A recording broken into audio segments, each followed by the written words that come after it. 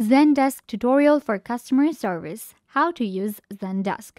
Hi guys, welcome. In this video, I'm going to show you how to use Zendesk for customer service. I'll show you all of the features and tools that you need to know to make an informed decision if Zendesk is the platform for you or not. So let's get into it. First of all, what you guys have to do is you will go to zendesk.com and you will land right here. Zendesk makes customer service better.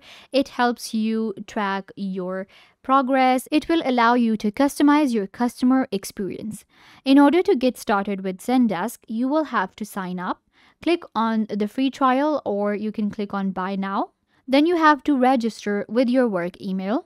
Enter your first name, last name, and phone number. Company name, number of employees, and select language. Click on complete sign up and it will take you to your dashboard. So this is the dashboard for Zendesk and I'll show you how to use it. So on Zendesk, at this side of the screen, you'll be able to see home, which is also the get started. Then we have views, customers, organizations, reporting, and admin. So here we have get started and dashboard. In our dashboard, we will be able to see an overview of our open tickets, ticket stats, and more.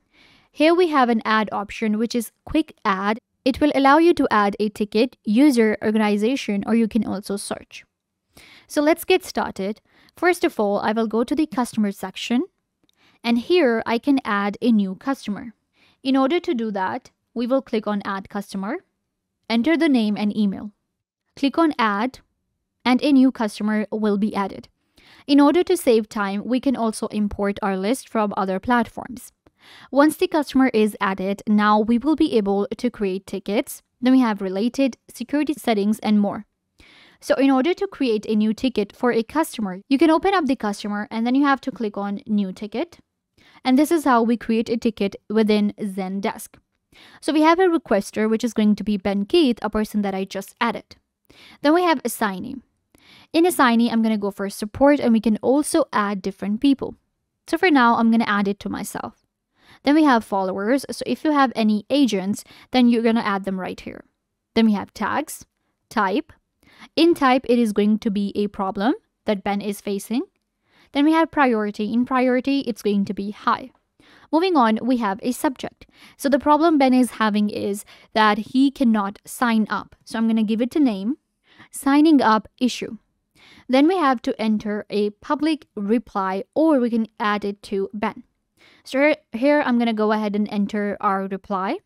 So let's say this is the reply that I want to add. I'm going to click on submit as new and a new ticket will be created. So now we have a ticket right here. You can see it says ticket has been created. Now I can create as many tickets as I like. We have this add option right here, which is going to be a quick add option again, and you can click on it and then select a requester as well. So this is an easy way to create a ticket within a customer that we have already created, or you can go to new ticket and then select a customer. So it's actually really easy. So here we are in our customers and you can see we have two customers now. I can click on the actions and I'll be able to bulk import or bulk delete. Then again, we have add customers and it'll show you your customer list right here. We have our tags, time zone, and last updated. Now we have organizations. Let's say that I'm working with different organizations and companies. So in order to create a new organization, again, we have an option at this side of the screen, which is add organization. Click on add organization and you have to enter the name. So this is the organization and then I will enter their domain name. Click on add and a new organization will be created. And now similarly, we can create tickets for the organization and then we can add different users into an organization. So you can add 5 or 4 users into an organization that you have created. And at the top of the screen, you'll be able to easily switch between the tickets, customers, and organizations. It's just like the tabs we have on Google. So you can see we have CD Inc. right here. We have tickets, users. Click on tickets. Click on add and you will be able to create one. Then we have users and related. Moving on, we have our reporting. So in reporting, I'll be able to actually get the report of my different activities that we are doing on Zendesk. It also gives us the analytics for our business, and we will be able to improve and measure the entire customer experience. We can also click on Talk Live, and this is where the live chatting happens.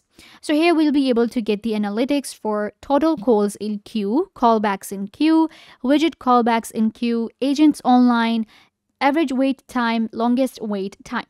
So here we'll be able to actually keep track of everything, and we'll have a better idea if you are a manager, or if you are you have a team, you have a business, and you want to keep track of your customer service. Then this is actually a really good platform. You'll get all the analytics right here.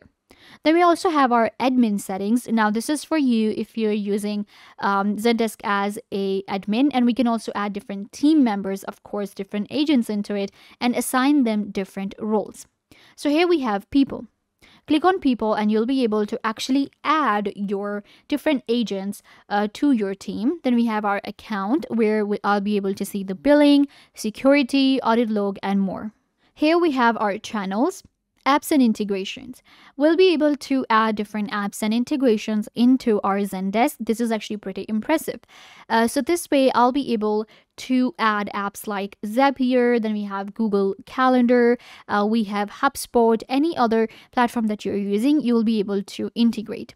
So we also have our workspace available where I'll be able to see my agent workspace right here and agent tools. So you can add agents to your Zendesk, and then you can, of course, check out their workspaces as well. Let's get back to our home.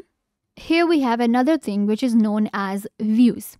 So in views, we actually get all of our different tickets. We have our unsolved tickets, we have unassigned tickets, recently updated tickets, we have pending tickets, suspended, and deleted.